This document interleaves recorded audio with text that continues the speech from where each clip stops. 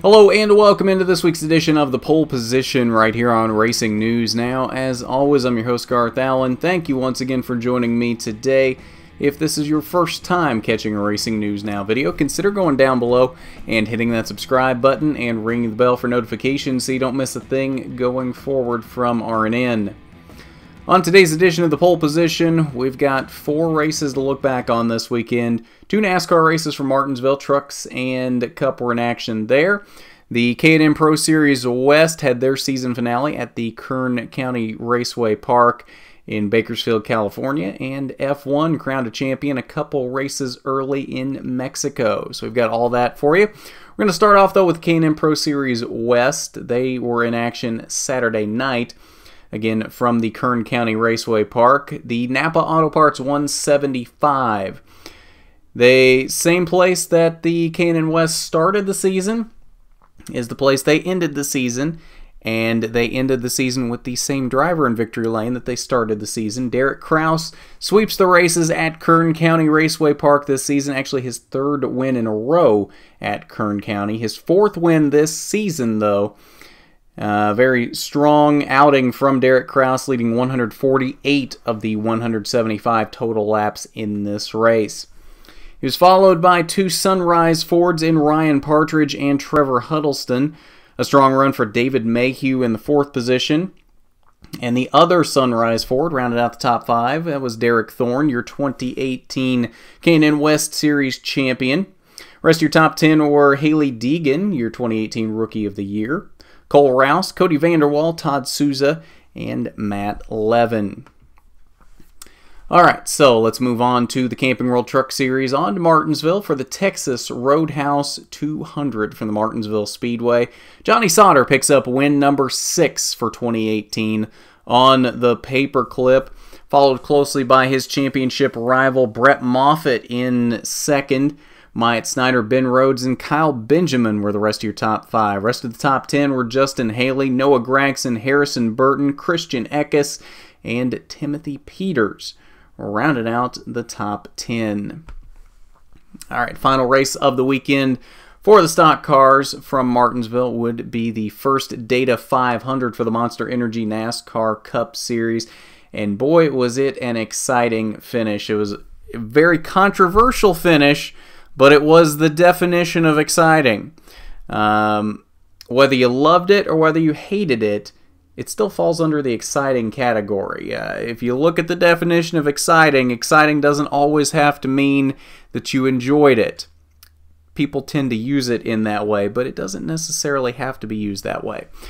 Either way, though, a thrilling finish from Martinsville as Joey Logano picks up the victory with a bump and run on Martin Truex Jr. in 3 and 4 on the final lap.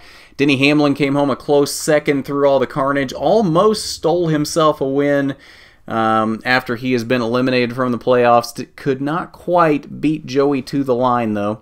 Truex came across the line sideways in 3rd. Kyle Busch and Brad Keselowski rounded out the top 5. Rest of your top 10 were Kurt Busch, Chase Elliott, Ryan Newman, Daniel Suarez, and Kevin Harvick. Alright, so that is it for the stock car stuff for the weekend. If you missed any of our rewind shows for the weekend, or you missed those races and you want a more in-depth look at what happened in those races this weekend, you want to go check out the rewind shows. They're all linked down below in the description. Race results, post-race media center thoughts, and point standings for both of the Martinsville races, as well as highlights for the Cup race. And then we also have an exclusive winner interview with Derek Kraus for the K&N Rewind Show, so you want to check that out as well if you want to know exactly what Derek thought about Saturday night. But let's move on to the open wheel stuff. Formula One. 2 races left in the season now, and we have crowned the 2018 Formula One champion. It is Lewis Hamilton with his 4th place finish. His 4th championship in the past 5 years, his 5th total. An absolutely incredible run out of Lewis Hamilton this season. But he did not win in Mexico. Max Verstappen picked up his 2nd win of the season down in Mexico City. He was followed across the line by a couple Ferraris also on the podium in Sebastian Vettel and Kimi Räikkönen. Like we said, Lewis Hamilton came home in third with his Mercedes teammate Valtteri Bottas rounding out the top 5. Rest of your top 10 were Nico Hülkenberg, Charles Leclerc, Stoffel Van Dorn, Marcus Ericsson, and Pierre Gasly. Now there's another Red Bull car you don't see here in the top 10. That is Daniel Ricciardo. He made it 10 laps from the end of the race before having clutch issues, and he would land in the 17th position in Mexico. Alright, so that will do it for us tonight here on Pole Position. Like I said, if you missed any of those rewind shows, they're linked down below in the description. Go check them out. Exclusive winter interview with Derek Kraus on the K&N Rewind. Highlights on the Cup Rewind. If you haven't seen the thrilling finish from Martinsville, definitely some things to go check out in those rewind shows.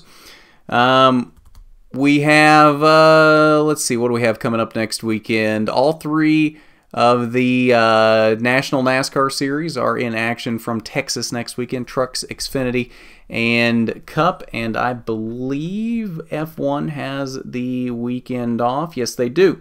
So it'll just be 3 NASCAR races next weekend, or next Monday, on Pole Position, all 3 of the Texas races. And of course, we will have in-depth rewind shows for all 3 of those as well, so you'll definitely want to keep an eye out for those next weekend. And of course, the diecast review will be up on Wednesday as well. To be the 3rd edition of that as we get some of our off-season programming started. That isn't all of it. We do still have some big things coming.